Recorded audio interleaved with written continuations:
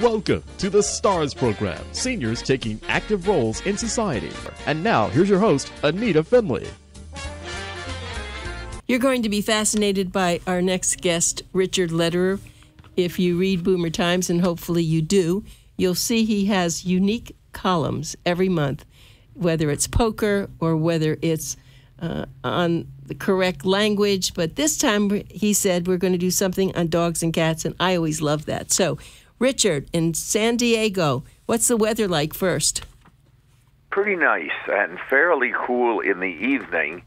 And I'm an avid tennis player, and I play 3-4 times a week. And I'm not melting out there, let's put it that way. And then at night, with the lights on, it's very nice. So I don't want to make anybody jealous, but best weather in the world. Yeah, it's a wonderful city, and I know you've lived there a long time. So, okay, tell me why you decided to do something on dogs and cats. Well, it turns out that on the 26th of September, there's something called Remember Me Thursday, and it aims to unite people and pet adoption organizations in more than 180 countries around the world as one voice for orphan pets in need of forever homes. So we have millions of beautiful adoptable pets who can lose their lives unless they get adopted into one of those homes. And so that inspires me to talk about dogs and cats. And let me just say, if anyone is interested in this Remember Me Thursday, it's at, I'll say it slowly, one word, no space, remembermethursday.org, and preceded by HTTPS. Or you just go to Remember Me Thursday on the net, and you'll get that information. We are the most pet-loving nation in the world. And Mahatma Gandhi, we all know who he is, said, the greatness of a nation and its moral progress can be measured by the way in which its animals are treated. And I think many of us have been to other nations where the animals live on the streets, or like in a place like Russia, we know this from the Sochi Olympics, dogs are seen as vermin, and, they're just, people go out to kill them. It's awful. But we are a very pet-loving nation, and it turns out that 1 in 3 families, more than that, 39% of American families own a dog, the highest dog population in the world. So let me tell you a little bit about why do we love the doggies? Let us count the ways. Okay. So I'm going to give some of those. All right. And this is a preview of my column. Indeed, dogs are highly companionable, obedient, and playful animals. No other creature on earth shares our homes and our lives the way dogs do. It's the greatest, most unique interspecies relationship on the planet. And you may know out there, listeners, that, long, long ago, dogs, there were wild dogs, really wolves, all dogs, even Chihuahuas and Yorkies have a wolf at heart. And we would have our villages, we humans, and some of the tamer would come closer, a little closer, and ultimately we started breeding the tamer ones, and within about 6 generations, you start to get blazes on the face, and they start barking, and darn it, they become dogs. And we each mate each other because the dog guarding the entrance to the cave, catching vermin, helping with the hunting, allowed the frontal part of our brains to evolve and make us human. And we, protecting the dogs, they became dogs rather than wolves, with smaller skulls and a whole bunch of other things. And here's an interesting thing, Anita. Over time, we all know about that googly look that melts our hearts, don't we, from dogs? Well, that's because of muscles up above the eye that allow dogs to do that. And over time, we've seen archaeologically that dogs developed those muscles so that they could please us with their googly looks. Wolves do not have that muscle, and huskies that are close to wolves also don't have that muscle. A husky can't do it, but all other breeds can, and it is just typical of how more and more they were there to please us, and we fell in love with them, even though dogs are wolves at heart. Dogs seem to view us as members of their pack, and we have viewed dogs as adopted sons and daughters who are short, hairy, walk on all fours, and possess rudimentary speech. Here's something that'll move your heart. They show us their finest selves. The British romantic poet Lord Byron wrote on the tomb of his Newfoundland, and I'm quoting, "Near this spot are deposited the remains of one who possessed beauty without vanity, strength without insolence, courage without ferocity, and all the virtues of man without his vices." This praise, which would be unmeaning flattery if inscribed over human ashes, is but a just tribute to the memory of Bosun, a dog. Yeah, I love what you're doing, of course, because I have rescued quite a few dogs. I now have one that has pancreatitis and his back legs don't work, but he has such great spirit. We just take care of him, and he's all right. Unconditional love. Yep. You know, and they come into our lives to teach us about love, and they depart too soon to teach us about loss. Just a quote from my book on dogs called A Treasury for Dog Lovers that I think summarizes this whole thing, and then I'd love to get to cats. I think we've got time. Yes. But think about it. We give dogs what time we can spare, what space we can spare, what food we can spare, and what love we can spare. In return, dogs give us everything. It's the best deal we human beings have ever made. That's true. And you said something about cats. Cats don't require the same, and they don't give the same, but they don't require the same attention either. That is correct, and I'll talk about that, and that is why we have more cats than dogs in our homes. They don't require the same care, and it's a different evolutionary line. So let's go to cats, if I may. Okay. You are the cat's meow with all the good work that you do there, Anita Finley. Well, in ancient Egypt, cats were worshipped as gods, and they've never forgotten that. And you probably know that a dog looks around in the home and sees these shadowy figures, you know, that's us, the human beings, and says, those big people, they give me a shelter, they keep the rain and the cold out, they feed me delicious food, they give me a comfortable bed to sleep in, they must be gods. Well, a cat says, looking at those same figures, you can see what's coming. I can't. Wow, I have shelter, delicious food, a comfortable bed to live in. I must be a god. and the ancients were amazing. Cats were worshipped as gods, as I said. Killing a sacred cat was punishable by death. When a family cat died, the entire family would shave off their eyebrows as a sign of mourning, and in their cat's burial sites, Egyptians would place embalmed mice as afterlife snacks. But then it didn't go so well in the Middle Ages. They had a pagan association. They were associated with witches. And now cats have had quite a comeback. The most popular pet in our nation is the cat. 90 million feline Americans reside here compared to 77 million canine Americans. And incidentally, a distant third is 14 million parakeet or parrot Americans. But more than one in three U.S. families is graced by a cat.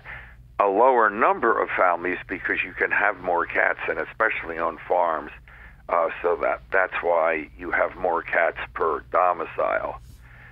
Now, this should come as no surprise. We humans are beguiled by the mysterious aloofness of cats, their swift prowess as hunters, their sensuous, sculpted bodies, their elegant acrobatic grace and agility, their kittenish curiosity and mischief, and their regal dignity. Our lives with cats are not only ennobled, and dogs, they're made longer because studies show that owning a cat or a dog alleviates loneliness, anxiety, and depression, reduces stress, high blood pressure, and heart disease, and adds 6 months to the average person's life. Incidentally, if you're a dog lover, you are, here's a fancy word, caninophile, philo from philos in Greek meaning lover or love, and ailurophiles, again from Greek, of cats. Cats warm our laps and our hearts, give us someone to talk to and to spoil, turn common household objects into cat toys, donate their services as alarm clocks, are living adornments to our home, keep mice on the run, remind us that life can still be wild and mysterious, inspire poets, writers, movie makers, creators of musical theater, artists, and cartoonists, and hold the purr strings to our hearts. These animals indeed leave paw prints on our hearts, both doggies and kitties. And that big adopt day, again, is Thursday, the 26th of September, and I hope a number of people out there will adopt some of these wonderful animals. I was thinking as you were talking about that wonderful Broadway play Cats, which was just incredible, wasn't it? It was, and I'm a big T.S. Eliot fan, and you know that he, who was very big when you and I were, studying English in high school and college, he's primarily remembered for Cats, because that is from his book of Cats. Yes. And his widow, the stipulation was that none of the words from the poems would be changed.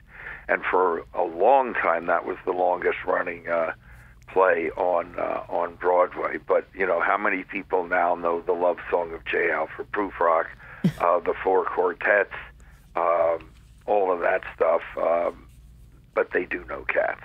That's true, and some of the wonderful songs that remain.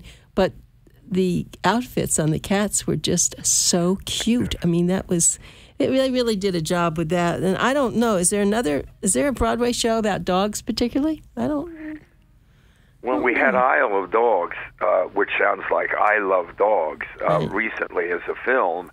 And you, I think, said you've seen The Art of Racing in the Rain. Yes, I did. It was incredible. Fabulous book. And these books that in which the dog is the narrator are terrific. And I especially recommend A Dog's Purpose. And now we have A Dog's Journey with Dennis Quaid, the new one, the third one out. Terrific books, terrific movies. And I know A Dog's Purpose, which is in the middle of the triad, is streaming. In fact, I just saw it on FX channel. And I couldn't. It's one of the best dog movies I've ever seen. Well, the dogs and cats are, as you said, we do respect them here. We do take care of them here. And many are feral, which is a little sad. But there are people who are able to take those feral cats, and they do get them back trained. I have a friend that does that. Not at first, but then if they have other cats, they kind of certainly join together. My son and his wife had some wild cats out in the back of their house, and the female kept having more kittens, and they went and they had them all, I guess, neutered. I mean, they had them, and they stay there now. They don't go anywhere, and they don't come in the house, although the kids want to have them come in because they do have another cat in the house, which is a family cat. But they're just together, and it's beautiful because most people just take them and get rid of them. And I am in a situation at 81 in which we had these two wonderful dogs, both and fairly large dogs who lived a long time, quite beyond their lifespan. But at this stage, I've just, the dog is probably going to outlive me, and I know that we can foster, but I'm just so busy. We have not had new dogs, but we miss Mike and Bart terribly. But we don't have any dogs or cats. Well, it's true. There comes a point then where your life just is a little bit too complicated. And yet sometimes one will arrive on your doorstep or from a friend, and you just have to take it. Gotcha. Well, that's your big heart that is easily left paw prints upon. I get you. I have a friend who takes all cats, 7, 8, she has so many cats. And when one passes away, she gets the paw print, when they cremate, has them in her closet. She says, they're still with me. Now, I don't go that far, but she does. She says they're still here in the house. Hey, I have to give you my 2 favorite cat jokes, if I could. You could. What's the difference between a cat and a comma? I have no idea. Well, the answer is a cat has claws at the end of its paws. And a comma, of course, is a pause at the end of a clause. That's good. Oh, you got to put that in your article. You have to do that. That's terrific. Well, I think the article may already be too long for you. So. Okay. All right. And also, it's kind of serious, as you see. So I think the tone would be disturbed. And the other is, have you heard about the cat who ate some cheese and breathed into a mouse hole and waited with bated breath? Now, the joke there, and I can see you got it, is the real spelling is B-A-T-E-D, right? Meaning abated. Yes. Oh, that's... But with the cheese, it comes out as B-A-I-T-E-D. Right. And I'll mention to you, in terms of things being left on your doorstep, I've told you quite sincerely that I've written my last book, The Joy of Names, my 50th, so a nice number, my 34th language book. I figured that was it, and I haven't written a new book in 2 years. But a publishing company has made an offer to me that I can't refuse. Oh, my. And I have just finished, in about less than a month, a 60,000-word book called Verbivore Banquet. That is a kind of all over the place, the kinds of things I do with a lot of etymology, word origins. But darn it, it's come back, and most of my friends are going, Neener, Rich, you said that was your last book. Well, yes, but I have an open mind without having a hole in my head. And the point is, this came along, it worked, it was a generous offer, and therefore I took it, and I have just had a blast. And in fact, I just finished up an advanced draft this morning before y'all called me. Wow, that's amazing. I want to give everybody your website. It's Verbivore, VERBIVORE.com, Verbivore.com. So you can go on the website and you'll see all his books. You'll see Richard Lederer's books, and you'll see all these interesting things that he does. And of course, the last issue that we had in what just came out now, our August issue, he has been very involved with poker, his kids, and our big poker stars. And it's called English Lays Its Cards on the Table of Our Tongue. It was very good. And that's in part because it's the 50th year of the main event, the World Series of Poker, started back in '69. And it's, I can only say the greatest game ever invented. And I'm a word person, but I play high-stakes poker, and it just develops other parts of my brain.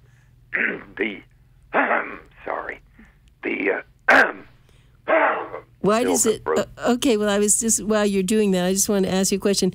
Why did they have the high-stakes poker tournament in Lost Wages, Nevada? You mean not Lost Wages, it's Las Vegas, right? Of course, but I was. Oh, you're being funny. Okay, and you do lose your wages there. I'm sure. Why are you so fascinated with poker? Well, especially Texas Hold'em. First of all, it's social, especially good for men who get less of that than women. And second, it is a game that has everything. It's statistical if you're playing it at a reasonably high level. It is musical. There's a rhythm. Position around the table is important. It is biographical. I am quite good at knowing the history of each player I'm playing against, so that when they make a certain big bet, I can say, okay, what's the history of this person with this kind of bet? Huh? Is it a bluff, or is it the real thing? What are the odds? And it's that, a lot more. It's the ability to read other people's body language. And remember, ANITA, you know, there's never been a game invented that I haven't played. I have written a book on bridge called Building Bridge. I played chess as an undergraduate. I still am a chess coach. And as I always like to chuckle, I used to be a Scrabble champion, but I became inconsonant, and I can't move my vowels anymore. I've given them all up for this amazing game. And you can start off at 50 cents a dollar and so on. I run a tournament here every month, and we'll pay your gas if you want to come to it. No, we won't, because they're hard games to get into. But they're lovely. We get to know each other. We're bonded. And, of course, I am the most successful breeder of world-class poker players in history, having 2 children, and the third one ain't bad either, but 2 children who have won $11.5 million, and my daughter, Annie Duke, for quite a while, was the winningest woman in the history of the game. She actually feels women have an advantage in poker. Why? First, because men will just, hey, honey, I really do have that flush. It's going to beat your straight fold. So you fold and save yourself $800. And second, that women have a better sense of body language from the other players and more intuition. So a lot of women, oh my gosh, I couldn't play. I wear my heart on my sleeve, this, that, and the other thing. Give it a try. You see my daughter, now mother of 4 and a terrific mom, she did fine with it, winning millions. Well, talking about that, when I go to the casino here locally and I'm doing something else and I happen to be there, I don't sit at any of the tables. I mean, I look at them, but I think they start at, $20 or more money than... I don't know enough to know how to play, so I don't do that. I just play the little slots. I just do that for fun and probably spend $10. But when you go to see a table now, anywhere you go, do you analyze who the dealer is? What do you do? You look at the people. Well, the dealer is the casino person, so there's nothing to analyze there. Well, and indeed, the games I play with, we have professional dealers in, but I certainly look at the others. I tend not to play in casinos because, first of all, you're giving a quote-unquote rake to the casino. You don't know the other players. In my games, they're all home games with a professional dealer whom we pay for. We play, and I know as much as I possibly can about these other players. Who's strong, who's weak, whom I want to isolate. Absolutely. And at our casinos here, middle of the night, and you will get 7 or 8 tables playing. People like it, and the better ones tend to stay, and the ones that are going broke tend to leave. So in general, you're playing against pretty good players. But why should I go to a casino when I have about 3 excellent home games, that are a lot nearer within a half hour, and I play and really enjoy it, as long as I get up every once in a while and just don't sit the whole time, because I want to avoid DVT. The deep vein thrombosis. Right. Well, tell me, how long does it usually a whole game take? I know you're going to get up and get down, but But what are you looking at? Are you looking at hours? 5 hours. 5 hours? Yeah, and believe me, for some people, that's not nearly long enough. Well, a game can be forever, or it could be 5 minutes, because it's constantly a different hand, and the dealer moves around. But but my games are typically 5:30 p.m. to 10:30 p.m., and then we count up, and that's it. But I know other games that go up to 9 hours because it is so fascinating, and you don't want to leave. And often it's, if I only had that one other hand. And, gee, while we're going on, I want to clarify one thing for your listeners, our listeners, and that is people say, gee, your children, when they walk into a casino, don't they get thrown out because they're so good? Right. And the answer is this. If it's blackjack, yes, because you are against the house, and if you are good enough in blackjack, you will beat the house. Yes, you remember. And the house will then say to you, let's say, Anita Finley, you're a very good player. We really like you as a person, right.